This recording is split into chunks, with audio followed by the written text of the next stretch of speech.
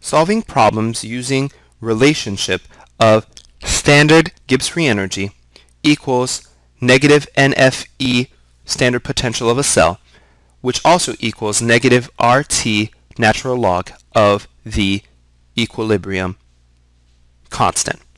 So in this problem it says an experimenter places 1.0 moles of H2 and 1.0 moles of I2 in a 1 liter flask, and the substances react to produce hydrogen iodide. So when the contacts of the flask come to equilibrium at 458 degrees Celsius, which is also 731 kelvins, the experimenter finds that it contains 0.225 moles of H2, 0.225 moles of I2, and 1.55 moles of HI.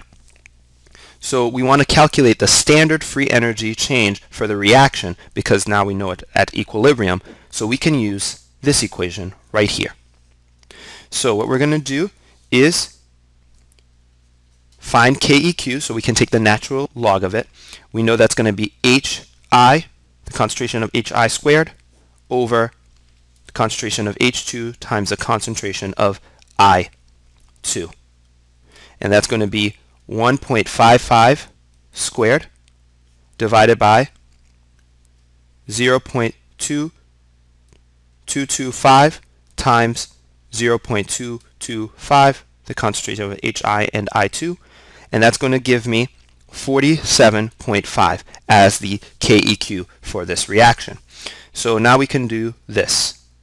Standard free energy change is going to be negative 8.314 joules per mole Kelvin. That is the R. That's the constant R that we're going to use. Now temperature, we know it's we have to put in Kelvin, so it's 731 kelvins times the natural log of K, which KEQ, which we found is 47.5. So the natural log of that. And when we calculate it, we're going to see that we're going to get negative 23,500 joules per mole, or to make it simpler, negative 23.5 kilojoules per mole.